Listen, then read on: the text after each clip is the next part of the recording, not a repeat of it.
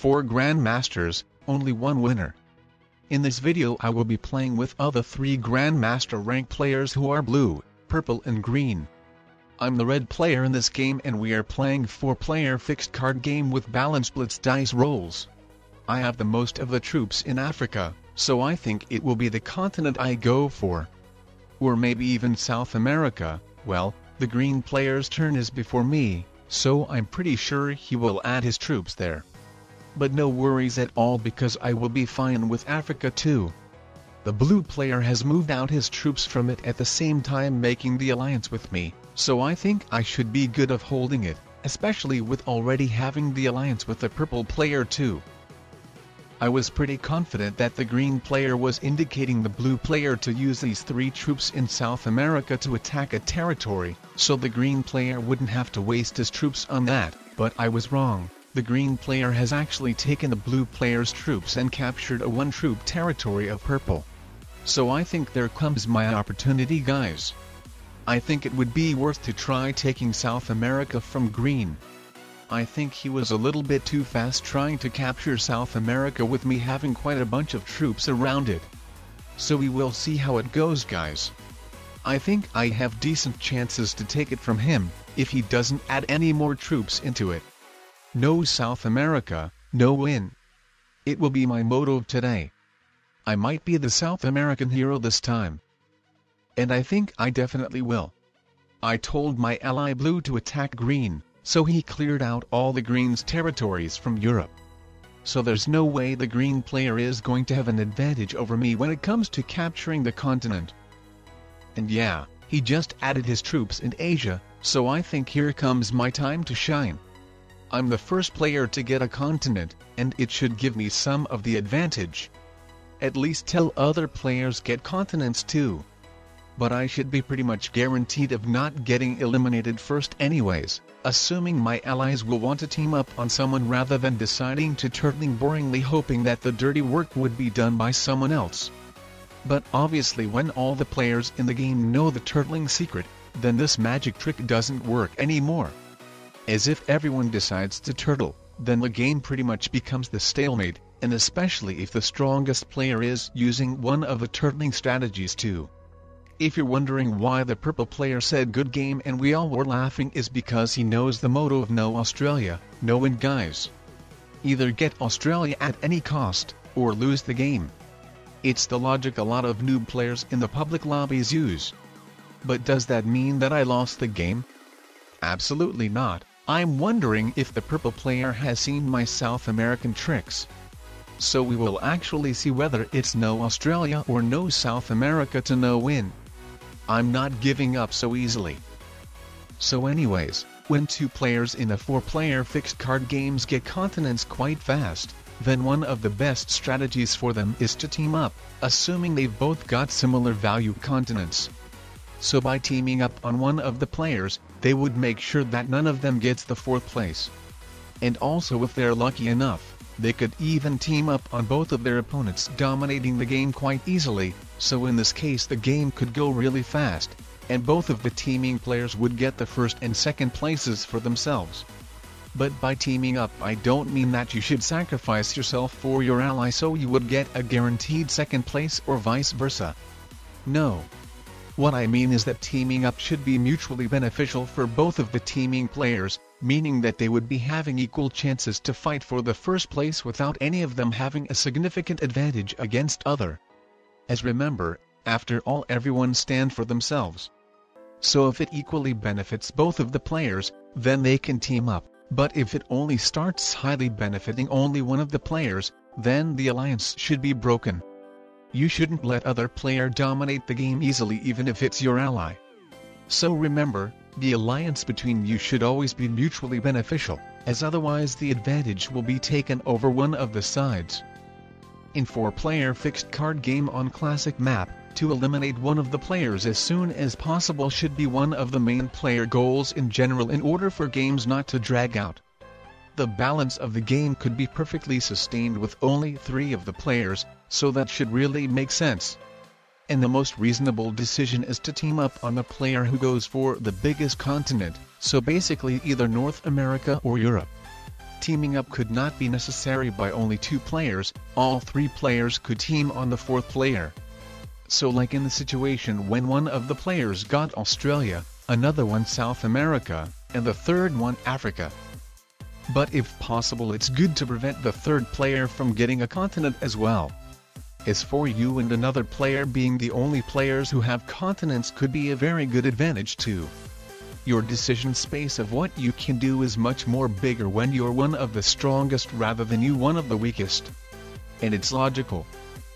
So this is why I team up with purple and don't let the green player capture Africa. He sent me an alliance request so I would move my troops from it, letting him capture it. But would it be mutually beneficial if I let him do that?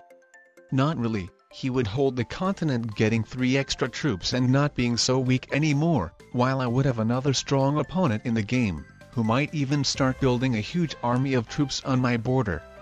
So if I moved out from Africa letting green capture it, then it would only benefit him, while I would only get more struggle and my advantage wouldn't be as big anymore. So I would only let green get Africa if I saw that one of the players become quite stronger than others, so the balance of the game would stay sustained. So anyways, while I took care of green, the purple player took care of blue. Purple sent me an attack request to attack these players quite a bit more too. So I'm doing my part by clearing out the blue player from North America. I'm not capturing it though, because it would only be beneficial for me, while give a lot of disadvantage for the purple player if I was able to successfully hold it.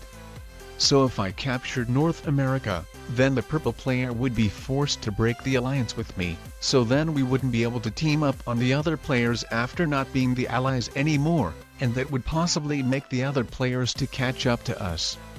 So at the end both of us would end up losing the advantage. It would be a lose-lose situation for both of us. Anyways, I'm not really sure why the blue player is manual rolling the green player. As it's not really a situation in which 3 players team up on someone so they would guarantee to not get the 4th place for themselves, it is the situation where blue and green are both victims. And instead of destroying each other, they should have rather teamed up when it wasn't too late. I assume the blue player wanted to make sure that the green player would be the first player to be eliminated from the game, so when it became the 3-player situation, he would have become a decent opponent once again, since after one of the player getting eliminated I and purple would have to start fighting each other. But what actually the blue player did, is that he made the 3-player situation to be skipped, so that would be an instant endgame between me and purple, as now both blue and green are basically worth to be taken out for their cards. Also I didn't notice while playing, but actually the purple player's turn was skipped this round for some reasons. But anyways, let's go guys. It's my time to shine, it's the show time.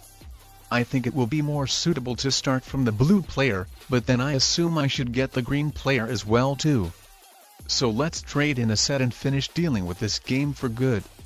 Well, to be honest I am not really sure how will it go for me with the purple player yet. But we will see. Should I really go for the green player though? Yeah, I think so, right? Let's go.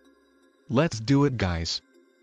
Well, to be honest I realized that I might fail, so I stopped, as if I had failed, especially when it comes to the big blitz roll, then game would have been basically given away for the purple player.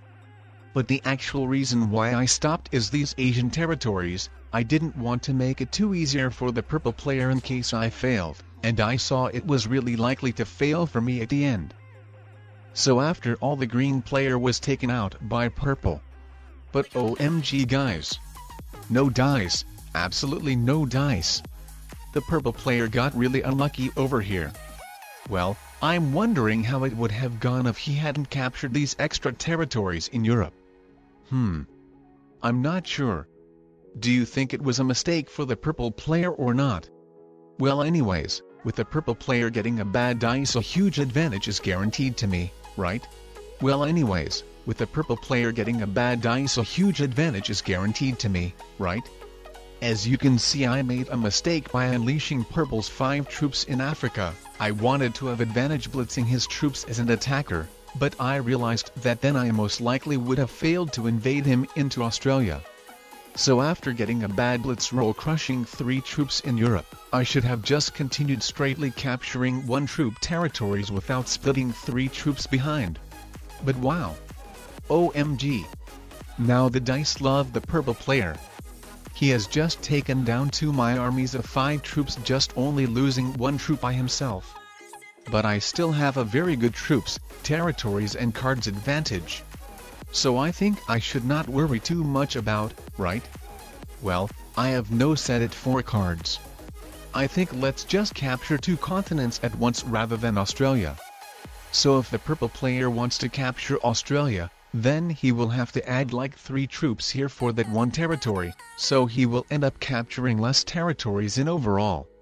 But it seems the purple player got unlucky to not get any set at all this time. So it seems the game ends here. Good game you all. I think it must be one of the shortest 4 Grandmaster games ever, if not the fastest one itself. If you guys enjoyed watching this video, then I would recommend checking some of these out as well. Watching more videos will help you to progress so much faster. Highly increase your skills by simply watching Risk videos.